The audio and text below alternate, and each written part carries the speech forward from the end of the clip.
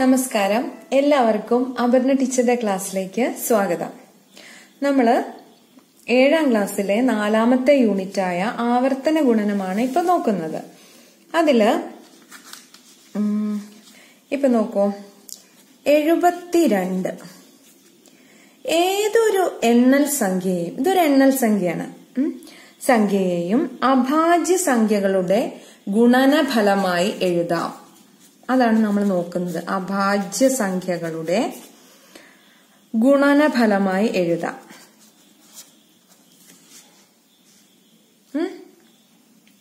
അതായത് എന്താണ് അഭാജ്യ സംഖ്യ എന്ന് പറഞ്ഞാല് ഇംഗ്ലീഷിൽ അതിനെ പ്രൈം നമ്പേഴ്സ് എന്ന് പറയും.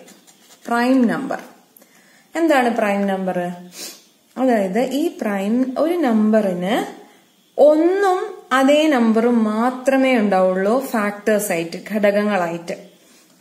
അതായത് ഞാനൊരു എക്സാമ്പിൾ പറയാം, അപ്പൊ നിങ്ങൾക്ക് മനസ്സിലാവും. ഇപ്പൊ 2, ഈ 2 എന്ന് പറഞ്ഞ സംഖ്യയെ നമുക്ക് 1 into 2 എന്ന് എഴുതാം. രണ്ട് സംഖ്യകളുടെ പ്രോഡക്റ്റ് ആയിട്ട്, ഗുണനഫലമായിട്ട് ഇങ്ങനെയല്ലേ എഴുതാൻ പറ്റുള്ളൂ. ഇനി വേറെ ഏതെങ്കിലും സംഖ്യകളുടെ ഗുണനഫലമായിട്ട് 2 എഴുതാൻ പറ്റുമോ? ഇല്ലല്ലോ. അപ്പം ഈ 1ഉം 2ഉം 2വിന്റെ ഫാക്ടേഴ്സ് ആണെന്ന് പറയും, ഘടകങ്ങളാണ് എന്ന് പറയും. ഇനി അതേമാതിരി നമ്മള് 3 പറയാം. 3 എന്നുള്ളതിന് 1 into 3 എന്ന് മാത്രമേ നമുക്ക് എഴുതാൻ പറ്റുള്ളൂ. വേറെ രണ്ട് സംഖ്യകളുടെ പ്രോഡക്റ്റ് ആയിട്ട് 3 എഴുതാൻ പറ്റില്ല. അപ്പൊ 1ഉം 3യുമാണ് ഇതിന്റെ 3യുടെ ഫാക്ടേഴ്സ്. ഇനി നമ്മൾ 4 എടുക്കുകയാണ്. 4നെ നമുക്ക് രണ്ട് രീതിയിൽ എഴുതാം. 1 into 4 എന്നും എഴുതാം, 2 into 2 എന്നും എഴുതാം, അല്ലെ? അപ്പൊ 4ന്റെ ഫാക്ടേഴ്സ് 1, 2, 4 മൂന്നെണ്ണം വന്നു, അല്ലെ? ഇത് നമ്മൾ 6ാം ക്ലാസ്സിൽ പഠിച്ചതാണ് കേട്ടോ. ഞാൻ ഇപ്പോ പ്രൈം നമ്പർ എന്താണെന്നൊന്ന് ജസ്റ്റ് പറയാൻ വേണ്ടിയിട്ട് ഇത് പറഞ്ഞു എന്നേ ഉള്ളൂ. ഇനി നമ്മൾ 6ാം ക്ലാസ്സിന്റെ ഈ യൂണിറ്റ് എത്തുമ്പോൾ കൂടുതൽ ഡീറ്റെയിൽ ആയിട്ട് ഞാൻ പറഞ്ഞു തരുന്നുണ്ട്. ഇനിയിപ്പോ സപ്പോസ് നമ്മൾ 7 എന്ന് പറയുന്നത് this is A prime number. എങ്ങനെയാണ്? 7ന് 1ഉം 7ഉം മാത്രമേ ഉള്ളൂ ഫാക്ടേഴ്സ് ആയിട്ട്. കാരണം വേറെ ഏതെങ്കിലും സംഖ്യന്റെ പ്രോഡക്റ്റ് ആയിട്ട് 7 എഴുതാൻ പറ്റുമോ? 1 into 7 മാത്രമല്ലേ എഴുതാൻ പറ്റുള്ളൂ. അപ്പം നമ്മൾ എന്താ പ്രൈം നമ്പേഴ്സ് എന്ന് പറഞ്ഞാൽ നിങ്ങൾ ഇങ്ങനെ മനസ്സിലാക്കുക, 1ഉം അതേ സംഖ്യയും മാത്രം ഘടകങ്ങളായി വരുന്ന, അതായത് ഫാക്ടേഴ്സ് ആയി വരുന്ന സംഖ്യകൾക്കാണ് നമ്മൾ എന്ത് പറയാ? പ്രൈം നമ്പേഴ്സ് അഥവാ അഭാജ്യ സംഖ്യ എന്ന് പറയുന്നത്. അപ്പൊ നമ്മൾ ഇവിടെ പറയുന്നത് ഏതൊരു എണ്ണൽ സംഖ്യയെയും അഭാജ്യ സംഖ്യകളുടെ ഗുണനഫലമായിട്ട് എഴുതാം. അപ്പൊ ഞാൻ അതിൽ എക്സാമ്പിൾ ഇപ്പൊ 72 അല്ലേ എടുത്തത്. 72 നോക്കൂ. 72ന് പ്രൈം ഫാക്ടറൈസേഷൻ നടത്തുകയാണ്. ഇത് നമ്മൾ 6ാം ക്ലാസ്സിൽ പഠിച്ചതായി നിങ്ങൾ ഓർമ്മയുണ്ടോ? ഫാക്ടേഴ്സ് കാണാന്, അല്ലെ? അപ്പം നമ്മൾ പ്രൈം നമ്പർ കൊണ്ടാണ് ഇതിനെ, അതായത് ഏറ്റവും ചെറിയ പ്രൈം നമ്പർ, ഈവൺ പ്രൈം നമ്പറും കൂടി കേട്ടോ, 2, 2 കൊണ്ട് ഇതിനെ ഹരിക്കാം. അപ്പൊ എത്ര വരും? 3, 2, 6, 12 6, 6, 2, 12. വീണ്ടും ഇതിനെ 2 കൊണ്ട് ഹരിക്കാം. 2 കൊണ്ട് ഹരിക്കാന്ന് പറഞ്ഞാൽ പകുതി കാണാന്നാണ്, അല്ലെ? 1, 2, 2, 16 8 ഡിവിഷൻ ആണ്. ഇത് 6ൽ പഠിച്ചതാണ്, പിന്നെ പറയേണ്ട കാര്യമില്ല. 2 9. ഇനിയിപ്പൊ 2 പോവില്ല, 3 ആണ് പോവാ. കണ്ടോ? 3 3s ആണ്. അപ്പൊ നമുക്ക് 72നെ നമുക്ക് എന്തെഴുതാം? 2 into 2 into 2 into 3 into 3 എന്ന് എഴുതാം. മനസ്സിലാവുണ്ടോ? അപ്പോൾ നമ്മൾ കണ്ടോ, ഇതൊരു ഈ എണ്ണൽ സംഖ്യനെ നമ്മൾ പ്രൈം നമ്പേഴ്സിന്റെ പ്രോഡക്റ്റ് ഗുണനഫലമായിട്ട് എഴുതിയില്ലേ? ഇത് പ്രൈം നമ്പേഴ്സ് അല്ലേ, 2ഉം 3യും. അപ്പൊ ഇനി നമ്മൾ നോക്കൂ, ഈ 3 2s അല്ലേ? ഇപ്പൊ 2 raised to 3 എന്ന് എഴുതിക്കൂടെ ഇതിനെ? ഇൻറ്റു ഈ 3നെ എന്ത് ചെയ്യാം? ഈ 2 എണ്ണം ഉള്ളതുകൊണ്ട് 3 raised to 2. അപ്പൊ 72 is equal to 2 raised to 3 into 3 raised to 2. മനസ്സിലാവുണ്ടോ? ഇനി ഞാൻ വേറൊരു എക്സാമ്പിൾ പറയാം കേട്ടോ.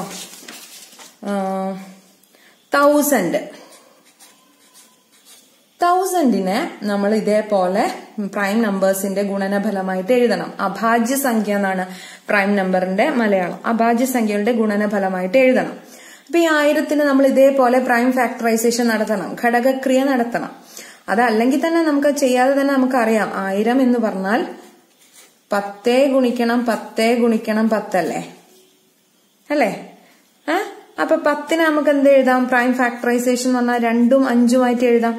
10 എന്ന് പറയുന്നത് പ്രൈം നമ്പർ അല്ല. ഇൻറ്റു വീണ്ടും ഈ 10നെ 2 ഇൻറ്റു 5, വീണ്ടും ഈ 10നെ 2 ഇൻറ്റു 5. മനസ്സിലാവുണ്ടോ? 10നെ ഞാൻ 2 ഗുണിക്കണം 5, 10 തന്നെയല്ലേ ആക്കി. ഇനി രണ്ടുകളൊക്കെ ഒരുമിച്ച് എഴുതാം. 2 ഗുണിക്കണം 2 ഗുണിക്കണം 2, 1 2 3 രണ്ടുകൾ ഗുണിക്കണം 5 ഗുണിക്കണം 5 ഗുണിക്കണം 5. ഇനി ഈ 3 രണ്ടുകളാകുമ്പോ 2 raised to 3 into 5 raised to 3. മനസ്സിലാവുണ്ടോ? അതായത് 1000നെ നമ്മൾ പ്രൈം ഫാക്ടറൈസേഷൻ നടത്താം. 2 കൊണ്ട് ഡിവൈഡ് ചെയ്യുക ആദ്യം. അപ്പൊ 1000ന്റെ പകുതി 500, വീണ്ടും 2 കൊണ്ട് അപ്പൊ 250, വീണ്ടും 2 കൊണ്ട് അല്ലെ 125. ഇനി 2 പറ്റില്ല, ഇനി 5 പറ്റുള്ളൂ. 3ഉം പോവില്ല അല്ലെ. 2 നോക്കുക, 2ൽ പോയില്ലേ. 3 നോക്കുക, 3 പോകുന്നില്ല. 5 ഒറ്റയുടെ സ്ഥാനത്ത് 5 വന്നാൽ 5 പോവും. 2 5 10, 25ൽ 5, വീണ്ടും 5 5. കണ്ടോ? 3 രണ്ടുകളും 3 5കളും. മനസ്സിലാവുണ്ടോ? നമുക്ക് വേറെ എക്സാമ്പിൾ നോക്കാം.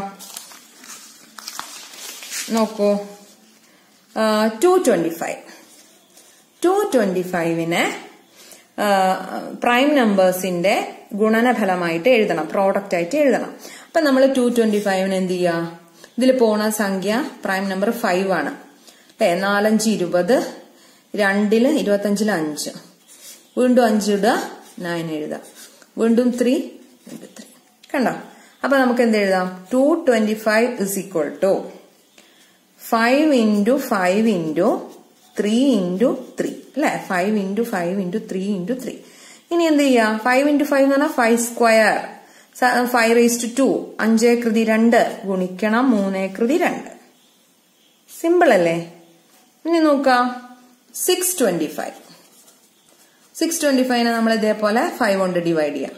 ഒരു 5 5, 12ൽ 2 5 10, 25ൽ 5, വീണ്ടും 5 2 5 10 5, വീണ്ടും 5 വീണ്ടും 5. കണ്ട?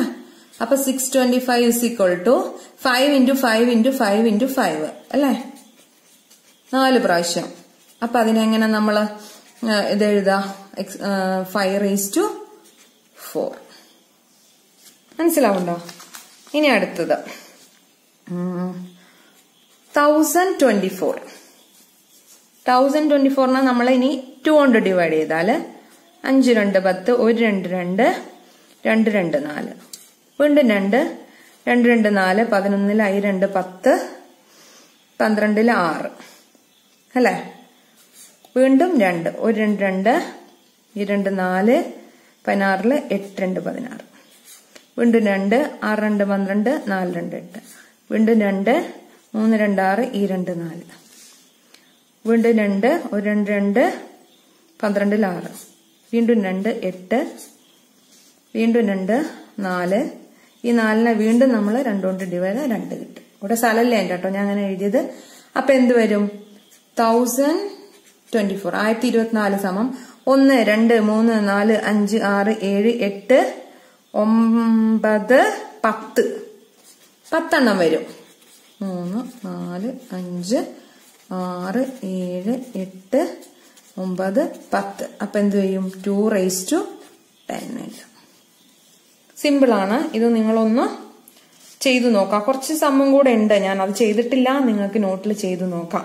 ടെക്സ്റ്റിൽ കുറച്ച് ചോദ്യങ്ങളുണ്ട് കേട്ടോ. അപ്പൊ നമ്മൾ എന്ത് മനസ്സിലാക്കി? ഏതൊരു സംഖ്യയെയും പ്രൈം നമ്പേഴ്സിന്റെ ഗുണനഫലമായിട്ട് എഴുതാം കേട്ടോ. ഓക്കെ, ബാക്കി അടുത്ത വീഡിയോയിൽ.